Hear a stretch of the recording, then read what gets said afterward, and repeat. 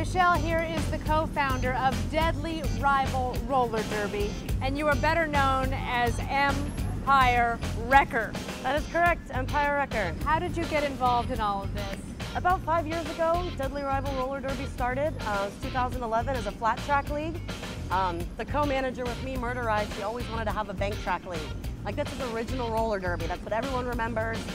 You know, up on the rails and banked, and we always wanted to get one. And we got this place in St. Pete. We call it the Sleigh Ground. And you know, we have so much fun here. We practice 2 or 3 nights a week.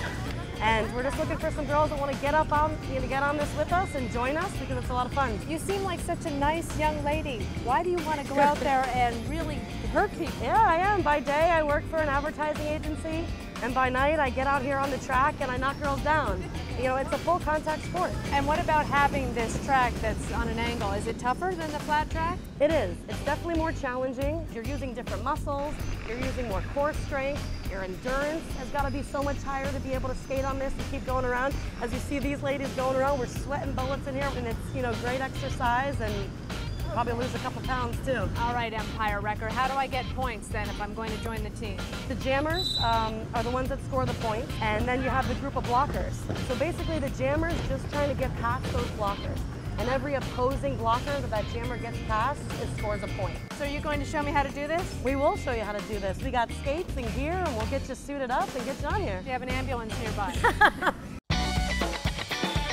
Look at these babies.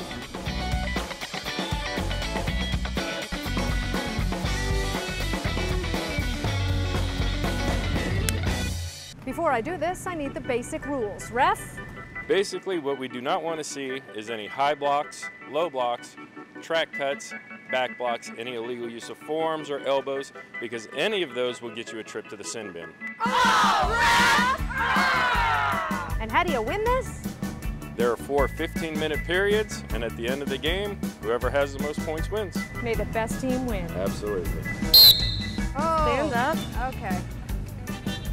Want to kind of get a skater stance, you just kind of bend your knees and kind of get low. And then you just want to try to, you know, push off with the hip. With the hip. Just kind of strong, steady stride. Ah, I feel like a newborn giraffe. Are we even going in the right direction? It's all about, you know, that's why we wear these pads, because we fall forward when we want to fall. So if you fall, you want to go down on your knees. Yes. Exactly like that. And then you just get right back up. Get back up, you brush yourself off. Brush yourself off and you just do it again. Back for more punishment. All right, Cyndi, this is a basic warm-up we do, just a pace line. I want you to jump in on the action here. Just jump on in the line. Jumping in. Come on, you can do it. Okay.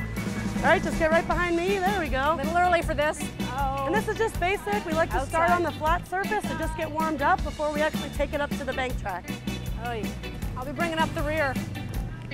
I'm up on the bank. Just take it easy. You want to just, you know, stay near the bottom where you're comfortable. Oh, oh, I didn't fall frontwards. I don't think anything's broken yet. I think you're all right. Yeah, I think I can get back up. I think I need a little more speed. Just keep your feet moving. Just want to keep it moving. Oh no, this is where it gets one knee down. You took a one knee where it gets a little more difficult. Killer. Keep working the feet, keep working your feet. Get around this. Oh no. Oh! That's all right, we got a left down, high five.